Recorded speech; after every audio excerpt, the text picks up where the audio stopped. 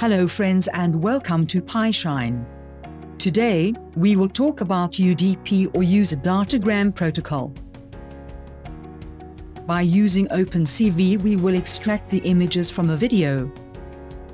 In Python, with UDP-based socket programming, we will start a server to send these images to its client. The server and client modules can either run on the same computer or two separate computers that are connected to the Wi-Fi.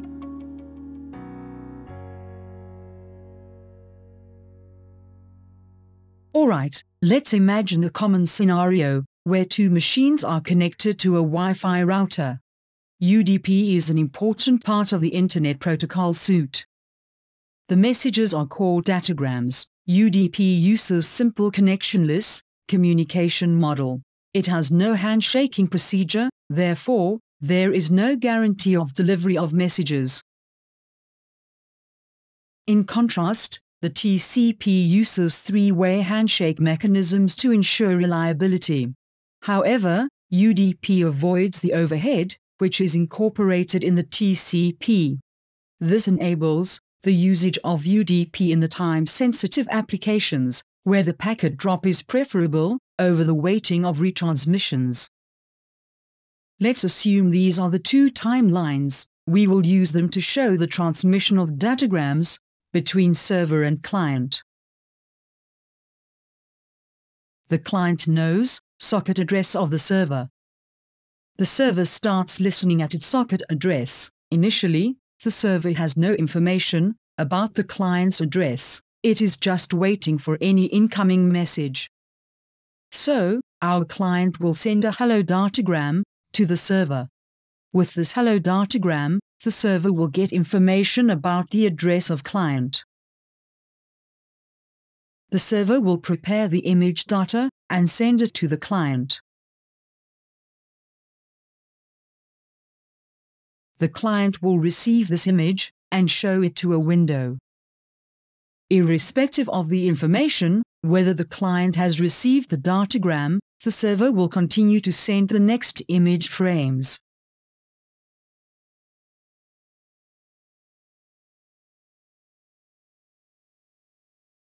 Alright, for the Mac operating system, we require this command in the terminal window.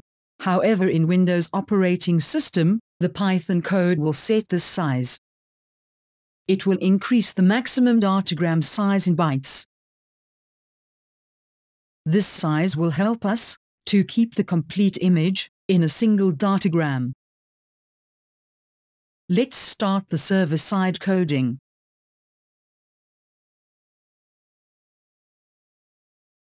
First, we require these essentials.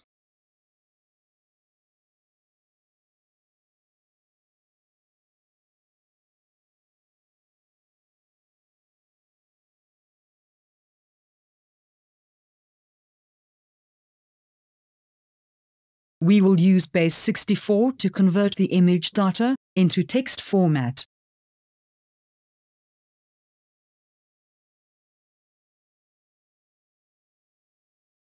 Here, we assign a buffer size.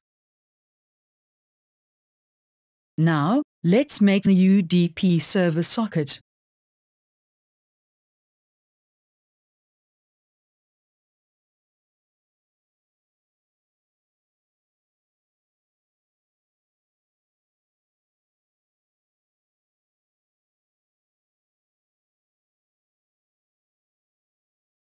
For the cross-platform development, we will use setSockOption function with the specified buffer size.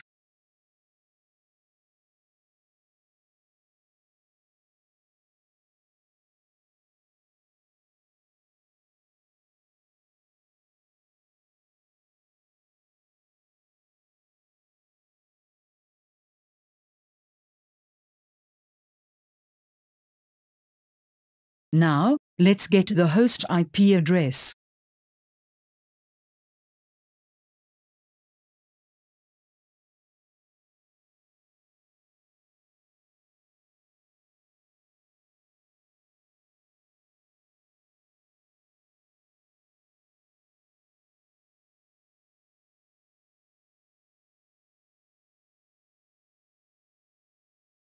We run this code in the terminal to see the IP address. Please note that this address is a local host. It cannot be used for transmitting data. The proper way of finding your IP address is available in the description, so you need your own IP address here.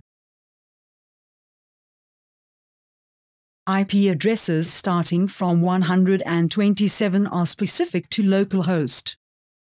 Now, with the port and IP, we will make the socket address.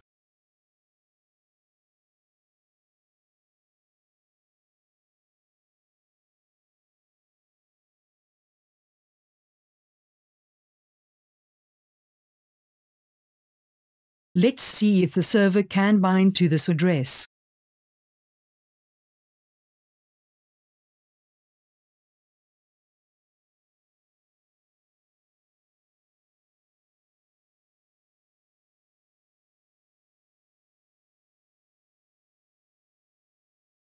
Next step is to capture the video or a webcam data. We have this MP4 video file. You can also replace the string with 0 for the webcam. Here we initialize the variables to obtain the frame rate.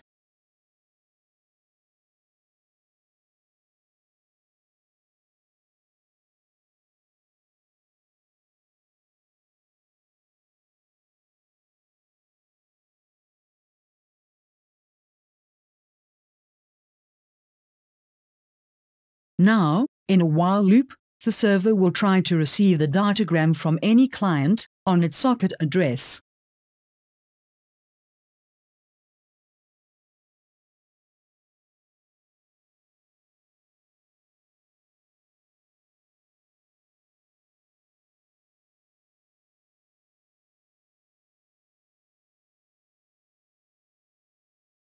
We already have a similar client-side code. The client will send a hello message.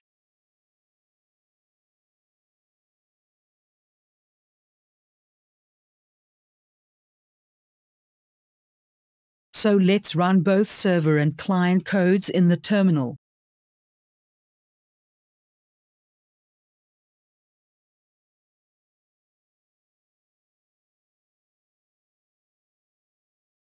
You see that, as we run the code on the client side, the server has received a hello message.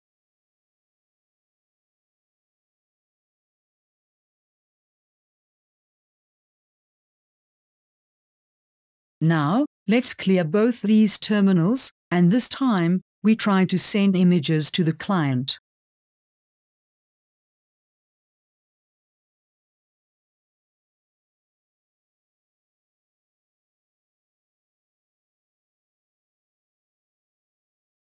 We will keep the width of image to 400 or less, because we want to send this image in a single shot of datagram.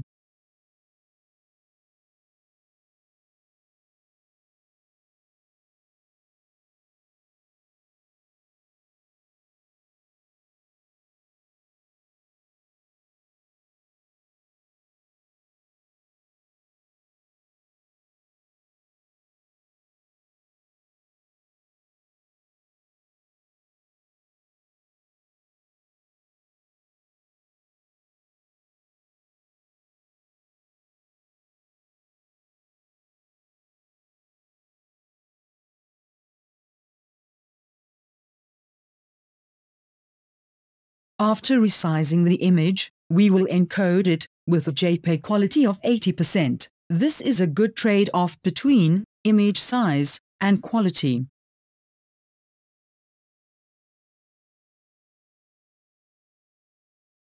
Base64 encoding and decoding is used to convert binary data to an American Standard for Information Interchange, text format, and vice versa.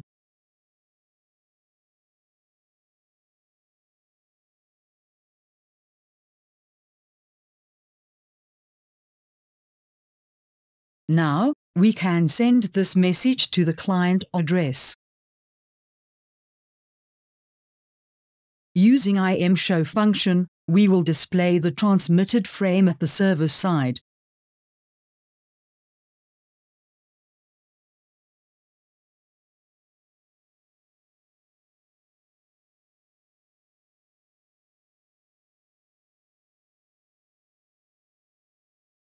Similarly, at the client side, we will receive the datagram using these lines of code.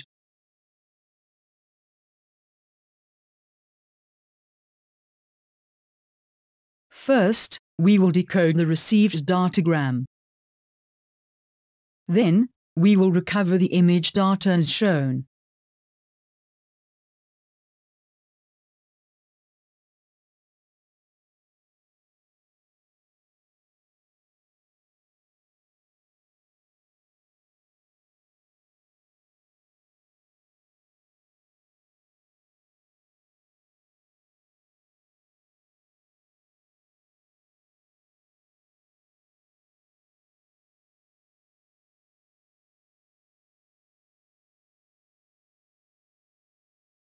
Let's save and run the codes.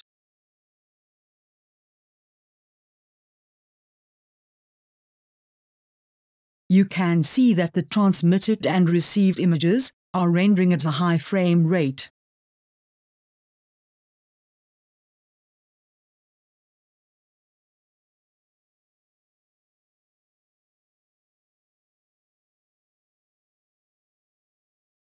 But what exactly is this frame rate? To answer this question, let's add up the relevant code. Press Ctrl+C in both terminal windows.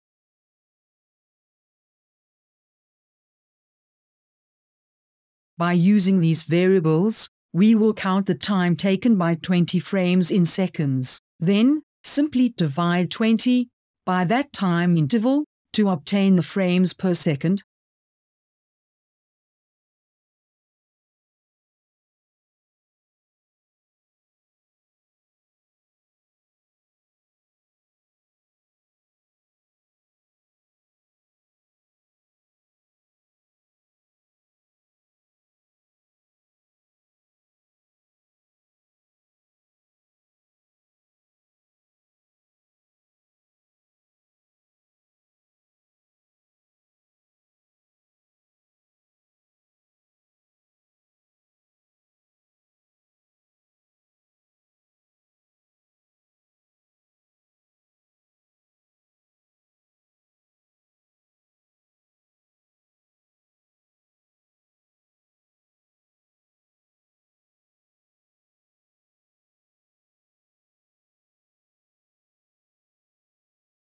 We will overlay the frame rate value on the image.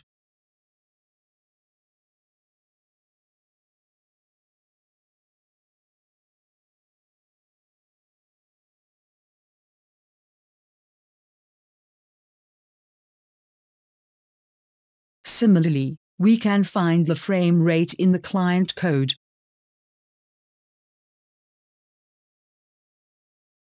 Let's save and run the codes.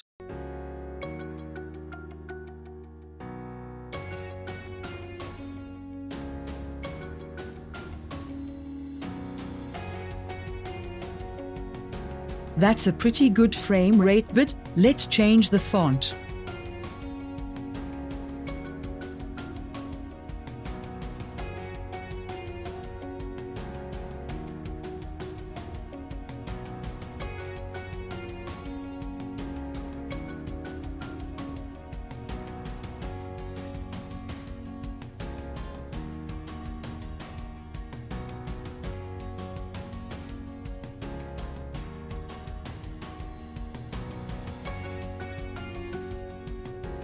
Please note that the frame rate also depends on the type of video or webcam.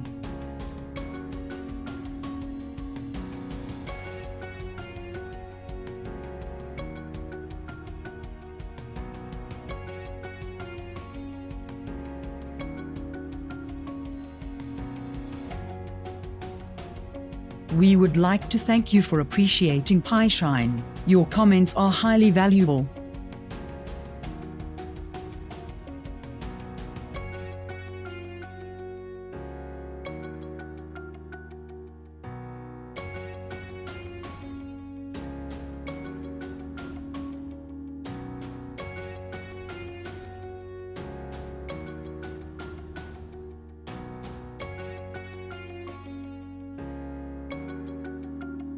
That's all for today. Have a nice day and see you again.